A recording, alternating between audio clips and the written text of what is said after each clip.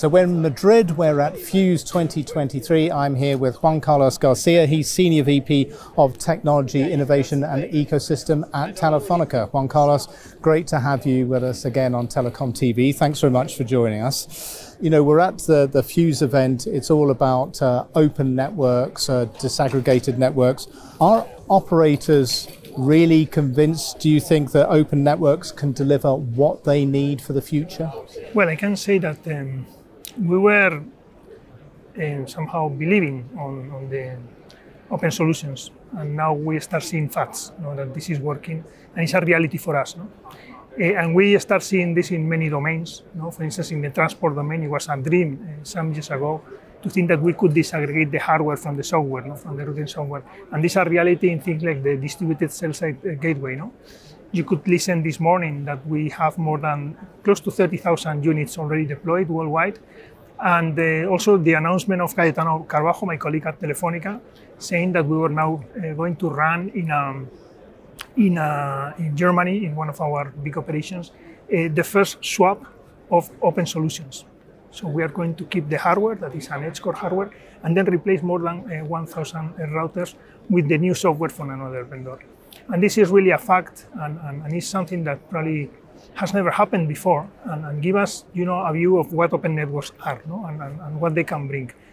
We are seeing similar things on backbone routers, so they are getting to that level of maturity. We are considering that in our procurement processes, and probably where there is still work to be done, and still some developments to be, where we want to be is in Open RAN. There have been a lot of criticisms always about energy efficiency, performance, and all this stuff.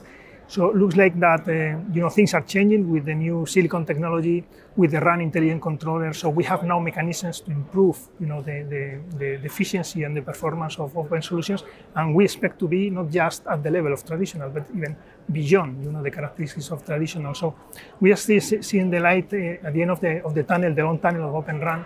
There are, of course, things that we need still to set up to get to this to become a massive commercial reality.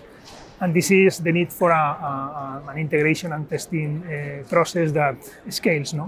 We need to have diversity of open systems in Open RAN, open solutions, and we need a test and certification scheme. And then that is where TIP is also bringing a lot of efforts now, and probably we will see the results in 2024. So is the vision still one of best of breed, multi-vendor architectures? Because sometimes we're seeing we have an open network here, but there's maybe only one or maybe two vendor partners. But is that just a sign of an early stage development? Is it still, the vision that in the future there will be a plug and play multi-vendor swap in, swap out? Well, this best of breed multi-vendor architecture is something that is not new for us. So it's something that we are applying for years in the IT domain and has been very successful. So this is the same approach we are now pretending to follow with networks. It will take some time, of course, because to be able to make a best of breed in a dynamic and agile way, you need to have your network in the cloud, your network virtualized, your network digital, properly APIfied. And once you have that, then you can mix and match components easily. The integration and testing effort is probably one of the things that takes more energy from telecom operators and the industry in general. And if you do a proper digitalization of your network, that will help. So yes, we think best of breed multi-vendor is the future. So already at this event here in Madrid, we've heard a lot of talk about industry collaboration in lots of different ways. How important is that through organizations such as TIP to achieving these cost-effective and sustainable open networks? Yeah, well, collaboration is fundamental. So, and in many aspects, there is probably not a single chance that a telecom operator on its own can design, develop, integrate, test, and run, and operate and evolve a system on its own, not even the bigger operators. So we need a collaboration in the industry, and this collaboration is probably more important in two aspects. So the first one is in setting the requirements for the system and the priorities, and this is extremely relevant because you have the companies developing the technological components for the open solutions, requiring the operators to say what they want. Okay, so that they develop solutions that can find a place in the market and that can have some market potential. So the first collaboration is that, so giving indications to the market on where should the first products go. And second is on the testing and integration effort. Again, this is probably consuming a lot of energy. Operators will have to share experiences with trials, RFIs, but also probably use a common scheme for testing and certification. And this is also something TIP is trying to set up, to define the scheme and also create a network of laboratories worldwide where component and system integrators can take full systems for test certification, and that is absolutely required if we want to get into production networks massively. And collaboration between industry organizations as well? I mean, yeah, of course, yeah, I forgot to mention that is extremely relevant. So there is probably a starting point that is standards. So without the standards, there are no open solutions. But also there is a work to be done after the standards that is somehow simplify or limiting the standards. The standards many times have plenty of options that make systems not interoperable. And probably one of the tasks of communities like TIP is defining profiles to make components more easier to integrate. So there's clearly progress, and we've seen that and we've heard that from operators and other actors in the industry already today.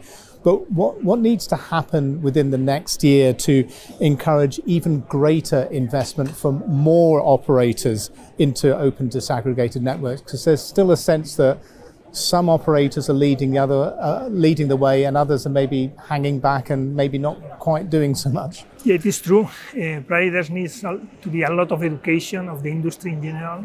Not all operators are equally skilled and trained. So this is the reason why we are promoting the TIP Academy from TIP, trying to share the experience and knowledge of the most advanced operators with the rest of the industry. This is very relevant. It is also very relevant that we start seeing competitive products in the market. And when I say competitive, I mean in terms of efficiency, performance, and costs as well. And for this, you will first to apply, the new technologies, the new silicon technologies, and new elements like the RAN intelligent controller. But also try to align requirements and priorities. So I mean, the more we align in the operator community the requirements, the better the providers will be able to focus on products that are really useful and can be sold. And then we will see more of these products coming, meeting the operator needs. And also we will see how the network of testing and certification labs grow. Okay, and this is what is finally bringing a portfolio of alternatives, of open solution alternatives to the traditional ones, that will probably encourage operators that are not so advanced to go into procurement processes for this. So next year, I think, will be a pivotal year for open technologies in general, and TIP is making the final push, to really take disaggregated solutions really to the production phase.